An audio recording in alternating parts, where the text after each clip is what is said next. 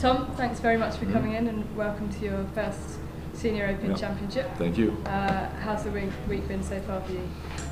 Well, I've had a great time. I drove down from Turnberry Monday morning, got here about 3 in the afternoon, and this is really one of my favorite golf clubs in the world. I just think that Sunningdale has that something extra special that most clubs don't have. Starting with the 2 great golf courses, great clubhouse, great membership, great head professional, good bunch of caddies. Everything you want in a club is here, and I just love being here. Have you played the course before?